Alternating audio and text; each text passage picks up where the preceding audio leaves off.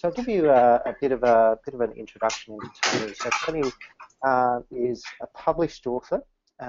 So came out with a book a number of years ago, very well recognised. Is currently ranked as the #1 influencer for professional selling in the Asia Pacific region by Top Sales magazine. So he was actually the only person in APAC to be recognised there. Tony understands modern strategic selling in the real world and has a successful track record as both a sales director and managing director role for public companies in the APAC and North American regions. Tony's a regular speaker at conferences and writes about sales leadership and technologies for magazines, his own included. His LinkedIn blog is widely read. I believe the last count was around 10,000 followers, and his best-selling book is now in its 6th printing.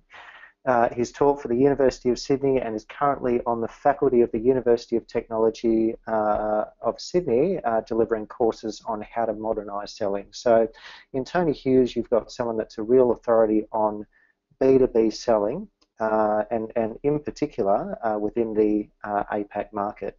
With 3 decades of sales management and leadership expertise, Tony started his corporate career in selling and holds numerous sales records for companies that have never been broken.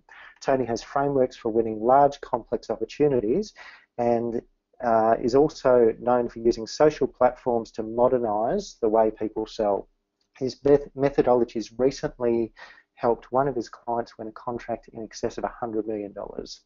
I actually approached Tony about embedding his methodology into CRM a few years ago, and this was back when we were only doing Sugar. We do obviously Sugar and Salesforce these days, and we started off with the previous version of Sugar, which was Sugar 6. Now when Sugar 7 came around, it presented a very, very strong platform to really create the sort of user experience that enabled sales reps to really, or empowered sales reps with their methodology within the CRM. We recently did a webinar around the actual RSVP selling software and how it works within the Sugar platform, but today we wanted to have a bit of a conversation with Tony around his methodology and why it's important to bring it inside of CRM to empower your sales reps. So I thought I'd start with a question for Tony. So why is methodology important in B2B selling, and what's broken with how we sell to B2B at the moment, in your opinion? Hey Glenn, thanks for having me on the webinar today. Really good to join you, and hi to everybody on the call. Yeah, look, you've actually opened with a really good question, because unless there's a problem, why are we introducing something new? And I guess the best way to answer that question is really at 2 levels. It isn't just sales methodologies or the way that people are selling that's broken. I think there's also some fundamental problems in the way that people are using CRM. So I'm going to talk about both of those things. But what I thought I'd talk about initially is just to really frame the sort of gravity of the problem. Now, all of these statistics that I'm going to show in the next couple of minutes relate very much to business selling as opposed to business to consumer. I'm going to show you some stats in a little while that are fairly terrifying as far as how many business-to-business sales jobs are going to be lost around the world in the next 5 years. But it surprises people to know normally that up to 40% business-to-business salespeople actually hit fail to hit their targets in professional selling. Now, that was research done by the Corporate Executive Board, who surveyed over 5,000 sales organizations. Interestingly, the TAS group, which really worked just with business-to-business sellers, found that 2/3 of sellers actually missing their quota. And when you look at the cost of running a field sales force, of employing a B2B salesperson out there with a car and a mobile phone, racking up travel and entertainment expenses, it certainly costs a lot of money. And one of the reasons that I believe so many fail is their approach to selling is really wrong. This slide here is really interesting research. This is actually out of the book, The Challenger Sale, that came out in 2012. But what they did is they went and surveyed over 5,000 buying organizations, and they asked the buyers, what causes you to select one supplier over another when you're doing a competitive evaluation? So the interesting thing here is that this is not really the opinion of salespeople or sales managers. This is what the buyers themselves say. And interestingly, if you talk to a salesperson and say, why did we lose the business, they'll typically say that the business was lost due to price. And if you ask them, well, why did we win a piece of business, they'll say, well, it was me and my great relationships. This research actually flies in the face of that. So what buyers say is that about 20% of the reason I'll buy from somebody is the company's brand reputation. The other 19 or 20% is around the product capabilities or the ability of the organization to deliver. So all of those, I guess, are the intrinsic value in what's being sold. It's the fundamental value of the thing that the client's purchasing. But interestingly, only 9% of the reason that people will actually select somebody is price. And yet we often tend to think that price is really important, especially in a world where many industries are either being disrupted on one hand, or their high-value solutions are being commoditized on the other. But the staggering thing when I saw this research is that more than half of the reason that people buy is actually the experience that they had when they dealt with the person. And when the corporate executive board researchers asked people, what do you really mean by the sales experience you received? It was really those three things there that you can see on the slide. So it was the salesperson's ability to offer a unique and valuable perspective, help them navigate alternatives and especially risk, and really educate them to some degree. And what's happening at the moment, Gartner just released a study very recently that says that by the end of this year, so by the beginning of 2016, that's only about 8 weeks away, 7 or 8 weeks away, nearly 90% of chief marketing officers are focusing and investing on customer experience as the way that they differentiate. And I think all of us would agree with that. I know for myself, I switched away from Windows over to Apple 3 years ago, and I went out on my own in business. And when I go into an Apple store to buy something, at one level, I just really don't care about the price because I get such a superb customer experience when I buy from them. It's not about price for me, it's about customer experience. And the reality is, for us who are business-to-business sellers, is our ability to create seamless end-to-end customer experience that really delights customers means that we need to have a single source of the truth and a way of managing those customer-centric processes. And that, to me, is really what CRM should be about. I'll get onto CRM in a moment. But just to stay on the topic of salespeople, this was some more research that was brought out earlier this year by Andy Hoare from Forrester. And what he predicts is that within 4 years from now, there'll be 1 million salespeople in America will no longer have jobs. And what that equates to is 22% of sales jobs just going away in the next 4 to 5 years. If you have a look at that quadrant on the right, that's actually a quadrant that was out of my book that I published. And what I've overlaid onto this in the blue writing and those red and green percentages is actually Andy's prediction. So if you look in the bottom left-hand quadrant there, if you're just a transactional seller, a third of those jobs are going to go away.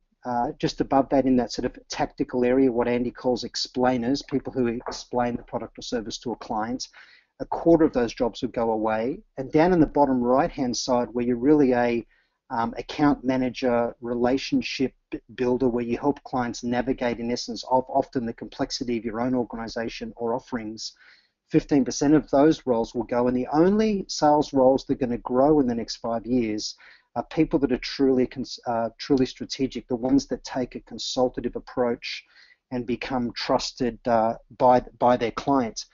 If you look at that value quadrant, just to bring the problem of the way we sell, being a driver for why we need to integrate methodology and technology together, this is another way of having a look at that quadrant. So on that left vertical axis is the revenue and margin for the seller, and on the bottom axis there, the horizontal one, is the complexity or the business value that's offered for the client. So obviously, if it's a high margin, high dollar price solution we're offering, and it's highly complex or represents a lot of value to the client, that's that top right-hand corner. And that's where all of us in business want to operate. You know, we want to be offering solutions that are sticky, that are high value, where clients are really locked into us and loyal. But increasingly what actually happens is that that bottom left-hand quadrant actually is getting much bigger. Everything drifts toward being a commodity. And if you're a hunter or a farmer style of salesperson, and you go from you're going from that top left quadrant or the bottom right quadrant into the bottom left, there just isn't the margin to be able to actually fund your role. And that's actually the problem that organizations are facing. So the reality is that sales and marketing has got to come together. The CEO has got to adopt the position of being Chief Customer Experience Officer, because there's no one person around his or her boardroom table that really has a single view of all of this. But what I believe organizations need to do is to increase the investment that they're making in technology, especially things and platforms like CRM, and take away from their field force those cash cow, more commodity style of products and services, and force their field to value. There'll be fewer field salespeople, but they'll need to move to value. And organizations need to get really good at using technology to actually help customers transact through a multi-channel world, which is really where everything is going. So Glenn asked the question originally, why do we need a new methodology? Maybe a little bit of the history on the main methodologies that are out there.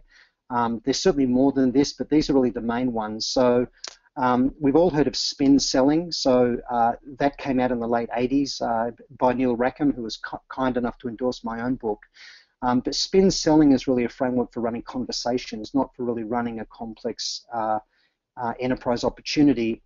Jim Holden in the 90s came out with power-based selling, which is now EFOX. Keith Eads and others came out with solution selling and value selling. That all morphed into insight selling. And then the latest thing that's come out is this concept of challenger, which again is not really a methodology. It's really a way of thinking about how you go and develop business. But in that purple box you can see on the left there, those methodologies really get supported by process tools. So you've probably heard of things like a Miller-Hyman Blue Sheet to try and actually manage complexity.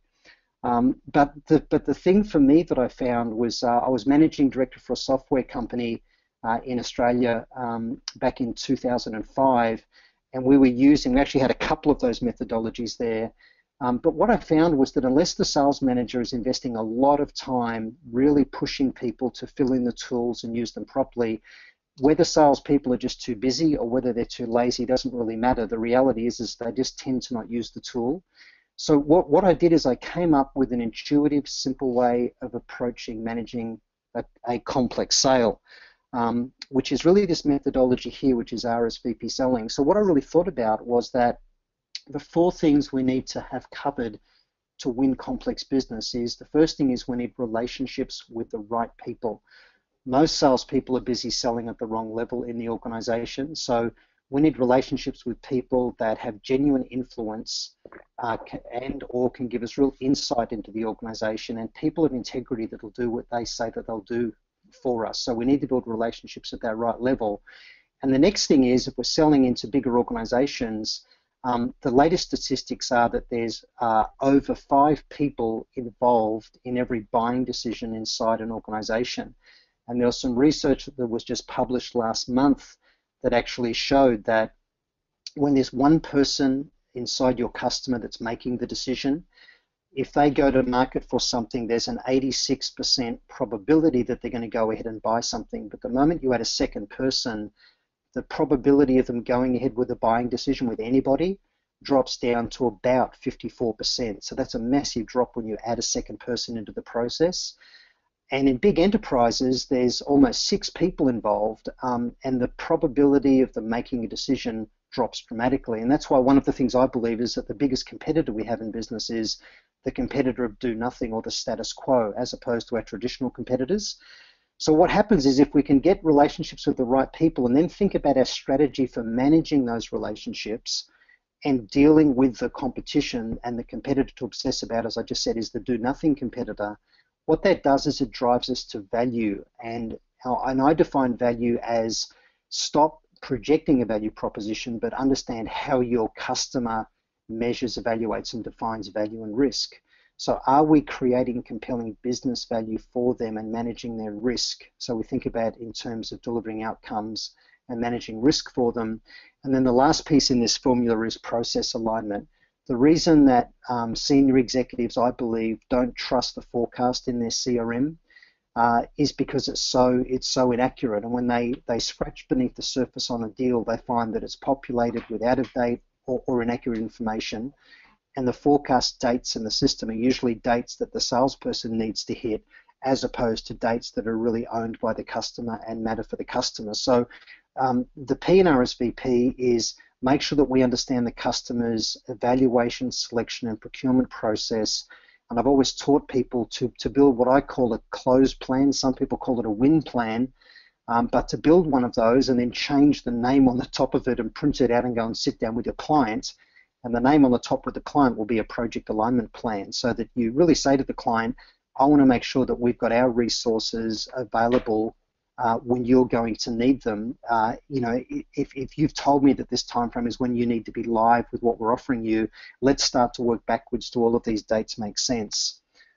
So that's really where the methodology came from, and I started to use that, and you can use it on the back of the napkin in a coffee shop, on a whiteboard, in an account plan. And back in 2005, I was running Hummingbird, which got bought by OpenText Corporation, but we won 3 of the 4 biggest contracts in the world. There were 1,600 employees worldwide. We were only 30 employees for the ANZ region, but we won 3 of the 4 biggest deals in the world using this methodology. And since then, it's won hundreds of millions of dollars of business. The other thing I wanted to talk about was what I regard is the holy grail of sales enablement. So obviously you need a methodology, so in essence a way that you think about how you sell strategically. But the holy grail of sales to me is when you can get methodology and your sales process all enabled within technology so that it all becomes a coaching platform. I firmly believe that the weak link in the revenue chain for most organizations is actually sales management, and not because sales managers aren't capable, but because sales managers are spread incredibly thin. So what needs to happen is sales managers need to spend less time revisiting the forecast every few days and more time actually coaching their people. So in this illustration you can see here, the methodology really drives the strategy. It's why are we doing what we're doing in this particular deal to try and win it? Who are we engaged with? How are we executing? That's really what methodology is all about. And then the process piece is how we drive execution. It's the what are we doing at what point in the buyer's journey? How are we mapping our selling process to the buyer's process? So how do we go through and do discovery and qualify a deal and do our proposals? How do we run a contract negotiation and actually onboard clients? That's really the sales process. And then within a CRM system, and every organization has just got to have a CRM system today, that's obviously where we manage all of those particular elements. And what's been missing historically is a level of transparency in sales process and deals, and what's been missing is a real level of confidence in the data that's in CRM systems. So I'm just going to show you some statistics that you may find fairly staggering. The first thing is the percentage of data in CRM systems where the executives just don't have confidence in it. And it's 27% is where they do have confidence. So, that's 73% of data where they don't. And that's a staggering figure. I think many organizations know they need to put a CRM system in, but what they do through poor change management and not investing properly and not thinking things through is they end up putting in a very expensive contacts database and a manage-up forecasting tool that yields that kind of result. So it's just terrible if you've got an implementation where people don't have confidence. This was additional research actually done by Miller Hyman back in 2012. And this is where they surveyed hundreds of clients. They do an annual survey, and they asked them, does your CRM system improve the productivity of your salespeople? And only 23% of respondents said yes. And then the other question was, does a CRM system improve the quality of the interactions with customers? And again, only 24% said that. And when you think that next year, chief marketing officers are obsessively focusing on using customer experience as the way that they differentiate rather than just product or price or points of presence, but it's all about how do they deliver customer experience. You can obviously see that this is a serious problem. But these aren't the only people that have actually done the research. Dun and Bradstreet, working with Butler in the UK and Europe, so those previous stats were mainly out of America, but in Europe they found that 70% of CRM implementations fail to meet expectations, and Gartner found exactly the same thing in the USA and noted that they don't see things improving. The last stat I'll give you is from Jason Jordan, who's a management consultant out of the States. I know Jason quite well. This book here, Cracking the Sales Management Code, is highly recommended. He makes some important points. One of the things that he says is that inside CRM systems, 83% of the things we're putting on dashboards and running in reports and trying to measure are not things that can be managed. He's of the view that you can only manage activities that feed into delivering your objectives that then create results. And it's a giant mistake for organizations to try and manage by results. And often the indicators that people are putting in CRM and other system dashboards and reports are lag indicators. They're not the input indicators that actually go and create the success. So enough of the negativity. I just really wanted to say that there is a problem. You've got to have a CRM, but very few organizations manage to get the value out of the implementation that they could and use it to transform the way that they sell. So what Glenn did a number of years ago is he approached me and said, look, the RSVP selling methodology's got a great track record. Glenn was using it or still uses it within his own organization. It delivers great results. And I've been talking about this concept of the Holy Grail. How do you bring methodology and process and the technology all together to transparently, in essence, playbook the way that people sell and enable people to coach and give that level of confidence? And what Glenn's done is just a brilliant job in taking my methodology for this concept of progressive qualification. So you don't just qualify the deal once to decide whether you're pursuing it. You use that qualification process all of the way through the sale at particular gate points to make sure that you're actually covering all of the bases. The other thing that Glenn's done brilliantly is to bring relationship mapping inside SugarCRM with the RSVP selling module, and there's two lots of relationship maps in there. There's an org chart of the organization, and that builds as you simply nominate the relationships when you put the contacts into Sugar. But then it also duplicates into another tab where you can drag it and move it around to create your influence map.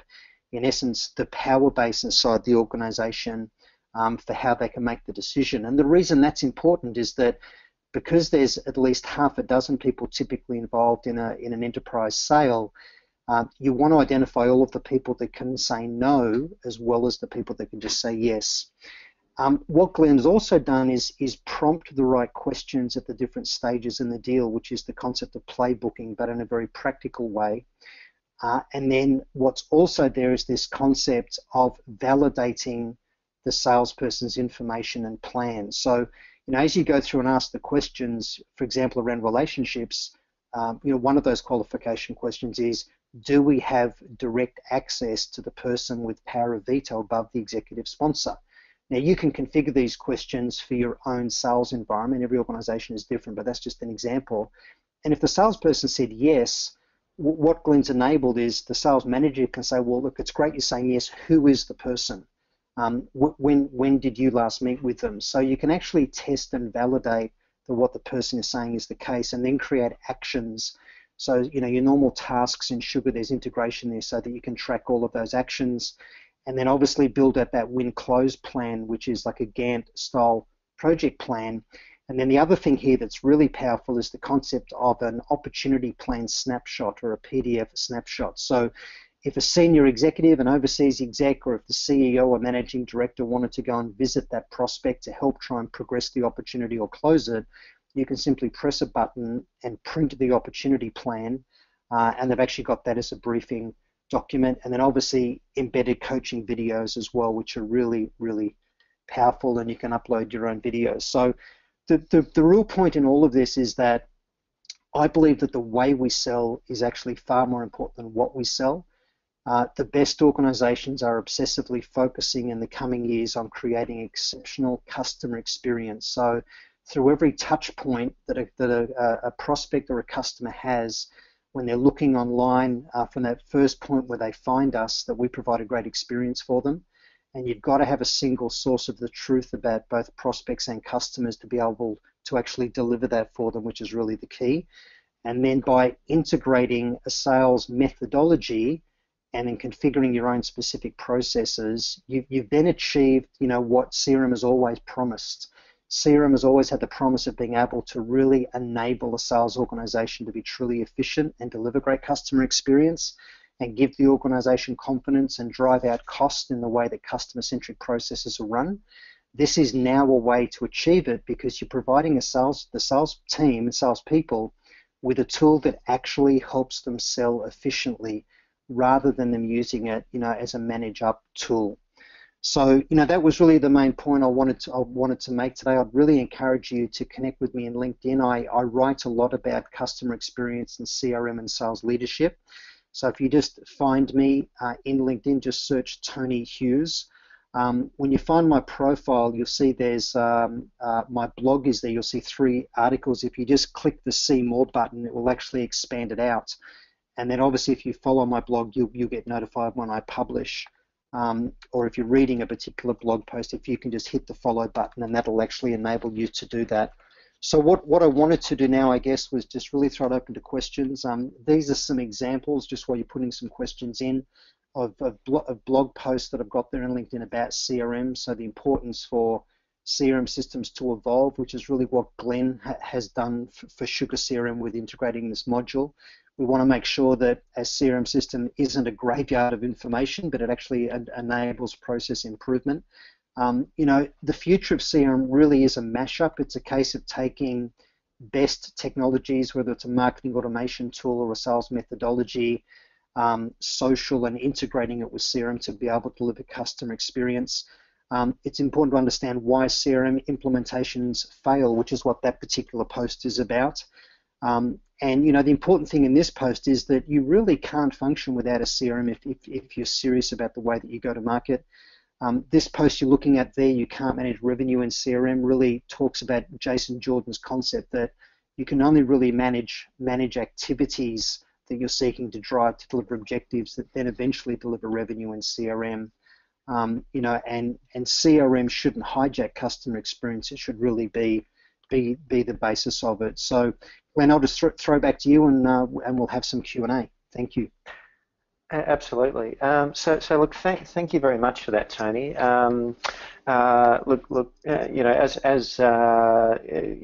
not really someone that you need to sell to. Of course, we've been using your methodology for a number of years now, and it's really empowered our team to be more effective in how they sell in those complex deals. Now we do actually have a couple of questions coming through from some of the attendees. So I'll pass this one to you, Tony. So the question is from Tom.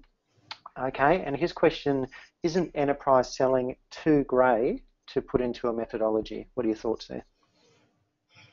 So I don't think enterprise selling is too grey.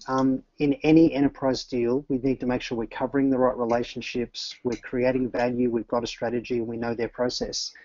And all of the classic complex selling methodologies make sure that they address those things. So if you're seeking to manage complexity with people, then you need a methodology. It's really a way of thinking about an opportunity. Every organization's process, will be different. So the process they use, the particular qualification questions they use, for example, so all of those things actually need to be tailored. But my view is you can't succeed in enterprise selling unless you have a well-proven methodology, and you need some discipline with how you use it. Absolutely. And just to add to that as well, look, I can see the point that Tom's making, that even despite the fact that every enterprise deal is different, what you will find is that every enterprise deal has those four elements: the relationship, strategy, the process, and the unique value. So even though those specific details differ on a deal by deal basis. We've got a question from Mitz, and I'll give this one to you, Tony, but you may not be familiar with the other methodology, so if you want me to answer this, I can. How does Tony's methodology differ from Phil Winter's, and is Tony's methodology embedded into SugarCRM out of the box? So are you familiar with Phil Winter's, Tony? Yes, I'm really embarrassed to say that I'm not. I thought I knew all of the sales methodologies that were out there in the world, but I haven't heard of Phil Winter's. No worries. So I can take this one, and I think the key here is I'd say that you probably do, and the key thing with Phil Winter's is Phil Winter's does not have a sales methodology. His methodology is about driving customer experience across the organisation. Okay, but his methodology does not empower. It's not a methodology that helps you win big B2B deals. His methodology is about looking at the customer experience from their point of view and making sure that you've tailored your solution around optimizing that experience. Whereas what Tony's methodology is, it's more about helping your sales team become more effective, and yes, customer experience is absolutely part of that, but it's only one component in the whole area. So Tony's methodology is more of a sales methodology. Phil Winter's is more of a customer experience methodology. Okay. Yeah, the one area I'd suggest that I'd have a lot of overlap with Phil is this area of value. So the thing I'm very strong about is it's not about us projecting a value proposition at a client. It's about us understanding how they define value, what they're trying to achieve, yes, and aligning with them and what they need. Absolutely. And sorry, there was one other part to Amit's question.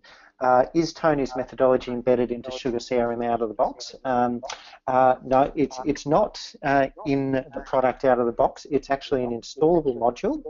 Very easy to install. It takes minutes to get it up and running. And it's an additional product that CRM Online has developed that we charge for.